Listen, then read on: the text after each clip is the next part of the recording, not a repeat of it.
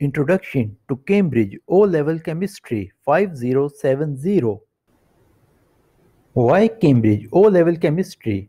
There are various lifelong skills that students of O-Level Chemistry learn. Some of these skills are better understanding of technological world where we live.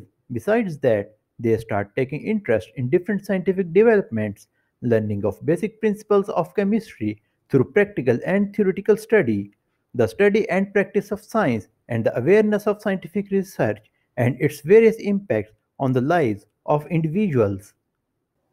Syllabus.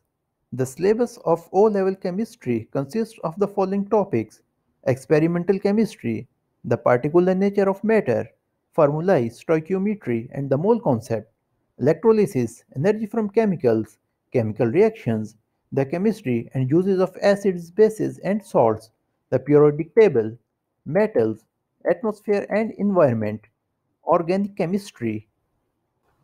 Exam. The exam of O-level chemistry consists of three papers, that is, paper 1, paper 2 and paper 3 or paper 4.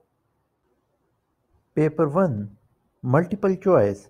Students have to answer 40 multiple choice questions in this section.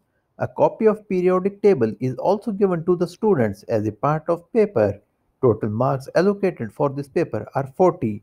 Total time allowed for this paper is 40 minutes. Paper 2. Theory. There are two sections in this paper, Section A and Section B. Total marks allocated for this paper are 75. Total time allocated for this section is 1 hour and 30 minutes.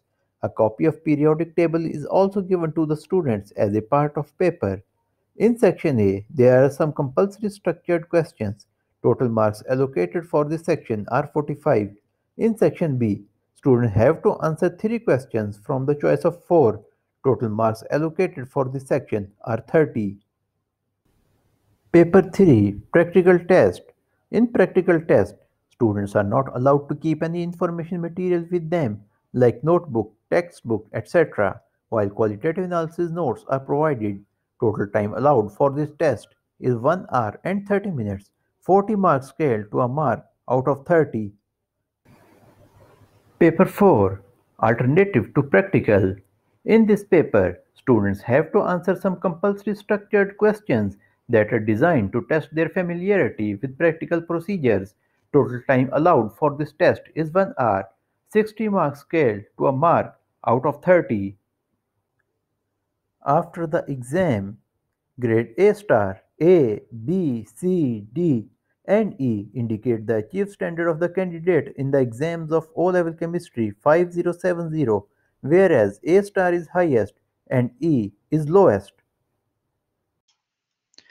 Please don't forget to like us on Facebook, follow us on Instagram and LinkedIn, and subscribe to our YouTube channel.